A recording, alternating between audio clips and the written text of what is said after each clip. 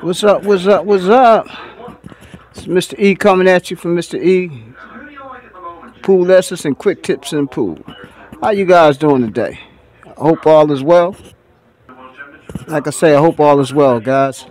Okay, today we're gonna work on something. Oh, first of all, one of my subscribers live up the street, and he's on the APA. He say, "Hey, Mr. E, how do you practice when you get ready for a game?" I say, "How do you practice?"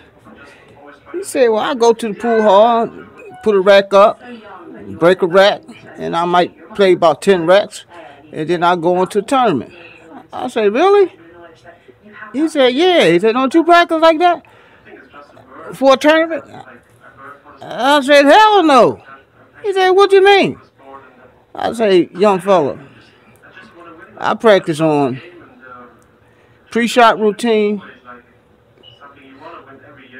proper body alignment, perfect stroking pool,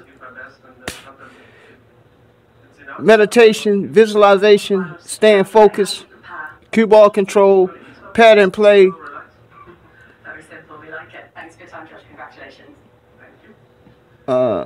defensive shots. I work out in the gym, strengthen my core. I do a lot of looking at the pros play. I work on my stroke, just straighten my bridge hand out.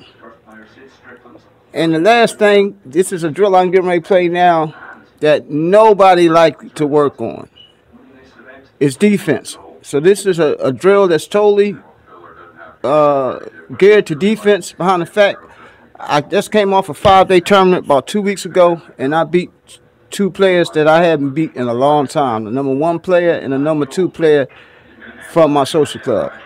And the reason why I beat them is my cue ball control was pretty good, and my defense was excellent. So I said, okay, when I go back to training facility, I'm going to work on more cue ball control and a lot of defense. Now, if you get a player that's a little better than you are, if you could stop him, if you could take his legs out from underneath of him, if you could take him out of his rhythm, if you could make him start missing, he's going to get frustrated because he's not used to doing that. So you done got him two ways. You done got him in the mind, and he's not shooting right. If you could slow him down, it gives you better chances of winning the game. So here we go, working on defensive drills.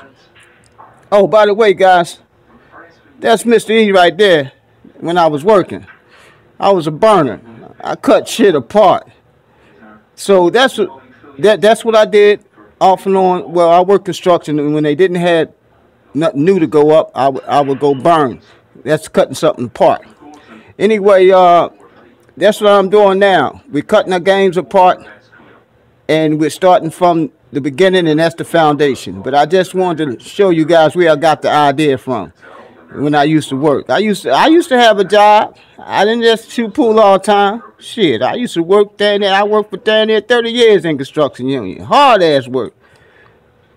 Now I can just sit back and study pool and shoot pool, practice and go play. Isn't it great being in America?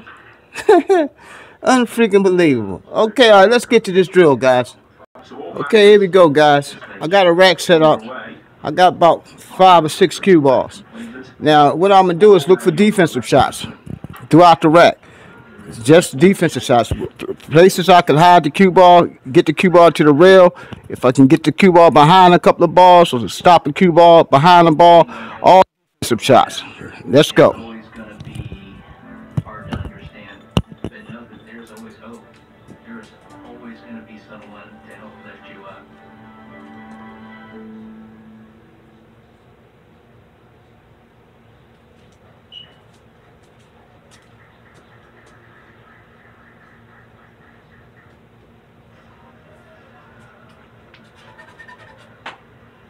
Saw Chang Yong Lin on the match table, the TV table, against Niels Fine yesterday.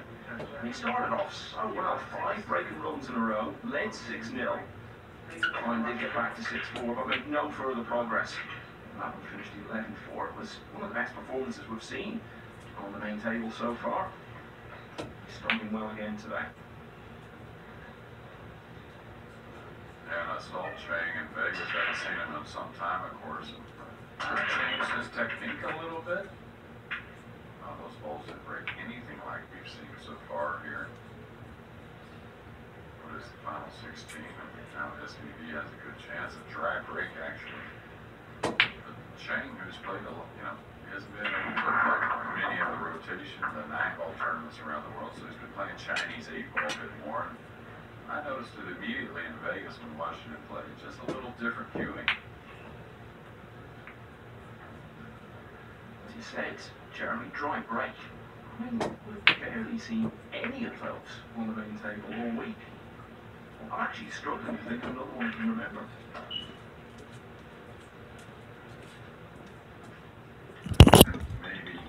Okay, guys, I'm trying to hide the cue ball or even get the cue ball to the rail. The average amateur player, do not practice shooting off the rail. And that's another thing that I practice as well, because I'm going to be using defense, putting somebody on a rail. They might put me back on the rail, and I'll be used to shooting off the rail. But the object of this is to get the cue ball behind a ball or even to the rail. Now, if you're playing somebody and his ball's at one table and you have the opportunity to take a safe shot and send the cue ball to the opposite end of the table and put it on a rail, stuff like that. So practice your defense, guys. I'm going to show you a couple more things.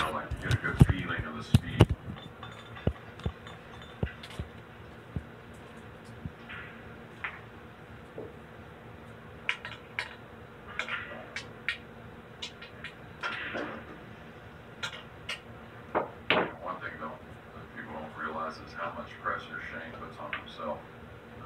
It's what makes him so great. Is he stands up to it with himself, has those talks with himself. Sometimes it could get the best of you, I guess, but I think that's probably what pushed him over the line so many times to win championships. And the world's leading money winner in pool on 7 different occasions during his career. And Jeremy, he's stood up really well, hasn't he, in the last few years to the emergence of so many good players, particularly Europeans like Open Ocean and Joshua Filler, Jason Shaw. And he could have wilted under the challenge and faded back into the pack a bit, but he remains one of the very best players in the game. Okay, guys, that's basically how you work on your defensive shots. I know nobody like to do it, but it will really help you when you get in a game, especially when you're playing somebody that's a little better than you are. You really have a game plan to go to be able to stop them, to give you a chance to win.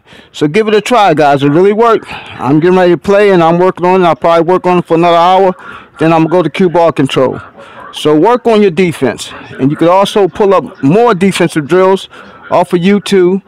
And that will help you with your defense. That way, before you know it, you playing one of them top players. You're gonna crack him, and he's gonna be racking him. He's gonna be down there like he don't know how to rack no balls because he don't normally do it because he always win. But you might have to show him how to rack the balls. But that's how you'll do it to be able to crack them and let them top players rack them. Until Mr. E upload again, peace. May God be with you. Work on your defense, guys. Shit really works. Mr. E out.